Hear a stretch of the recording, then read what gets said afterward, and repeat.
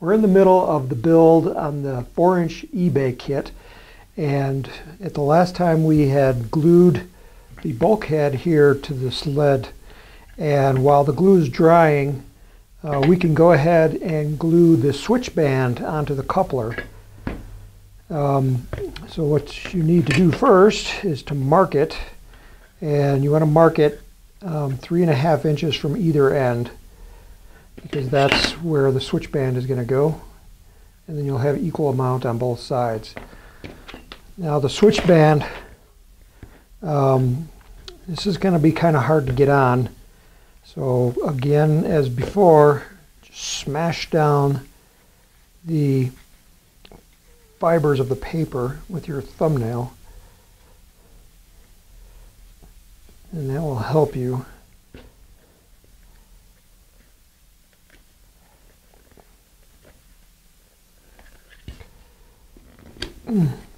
Okay, let's see what happens here is I'm kind of tearing up the edge there.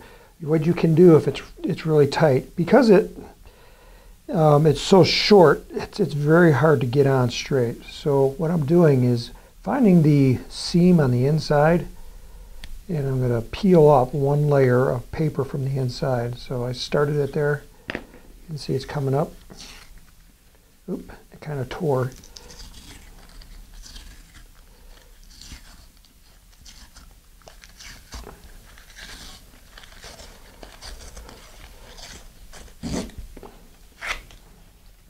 You don't want to tear up too much.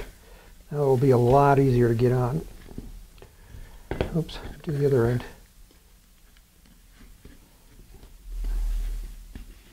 There we go, just like that. Okay, so it is kind of tight. So we're going to put the glue here.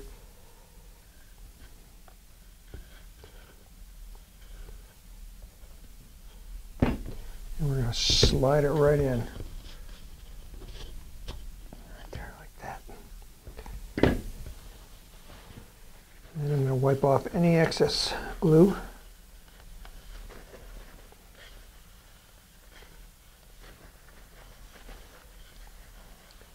So when we put this in our rocket, I want a nice tight joint there. This just looks prettier.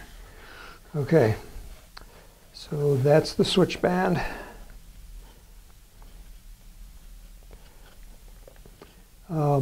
Our next step is, so the glue is dried on this, is to put in the eye bolts.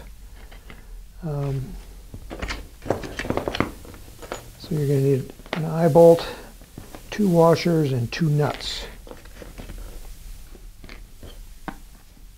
Okay, so the eye bolt, you'll put 1 washer on there, put it through, put another washer on the other side, put 1 nut on.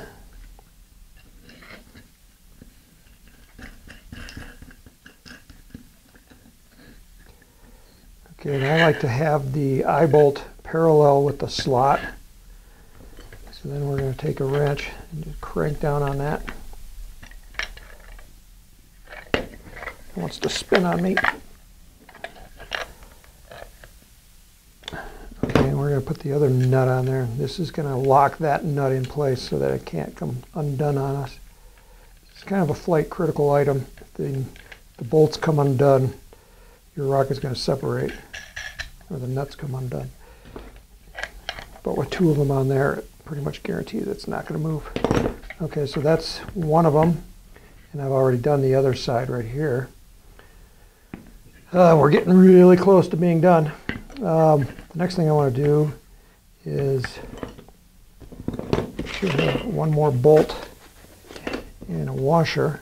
So I'm going to put this on the end where the bulkhead is already at. And this is going to lock that one down, or keep it from sliding that way. Like that. Now these little notches right here, they engage these slots, and it'll be like that, and they kind of help guide it on. Makes it a little easier to put your bulkhead on. But what I want to do is round off the edges here, and that just makes it a little bit easier to get it started.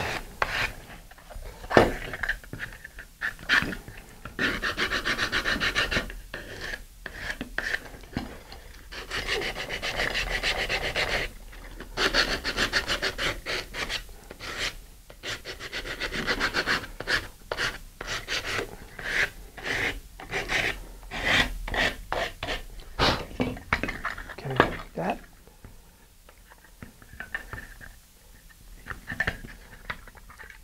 So usually I have the bolt out furthest, and they will go into the hole first, and then I can find the slots, and then everything's lined up. And it prevents this from spinning. So when you put it into your tube, you'll slide it in like that, and then you just hold this end with your finger.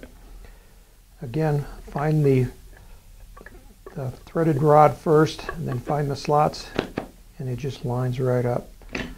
And then to finish it out, you'll put the washer on, and then the final wing nut.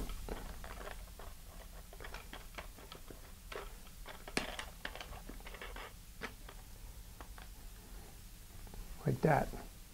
And if you need to rotate your sled around, say you had a hole in here to put a switch, you can grab these little tabs and you can rotate it around so you can line it up with whatever hole or your vent hole.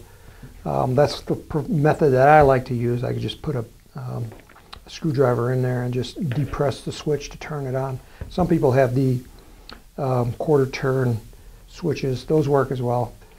So that is the construction of the Apogee eBay. In a future video, I'll show you how to mount the electronics in it. But for now, your eBay is ready for your electronics. My name is Tim Van Milligan. This is the Apogee Rocketry Workshop. May the winds be light, may the skies be blue, and may all your rockets fly straight and true.